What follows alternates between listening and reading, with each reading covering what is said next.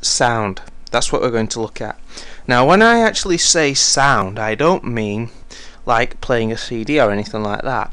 I mean individual frequencies that you can play on the PC's internal speaker. Now with all the new computers today, like for mine for example, it does not have an internal speaker, so it's actually going to be a bit hard for me to show you this tutorial. But anyway, I'm sure there's going to be some of you wanting to know how to do this, so I'm going to explain. First off, it uses the CRT library, and I'm just actually going to input it into this program I've created, seeing as I can't run it anyway. And to input a sound, you go sound, and then open bracket, I don't know, 500, end bracket, you colon on the end. Now that will play that sound constantly, even if you quit the program. So what you need to do is you need to stick in a delay of whatever you want, followed by no sound.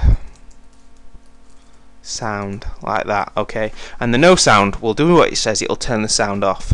You could, however, do this and have another sound at a completely different frequency, then have another delay for whatever amount you want, and then have no sound. So that bit of code there would play the sound at 500 Hertz, delay, play the sound at 800, delay, and then switch the sound off.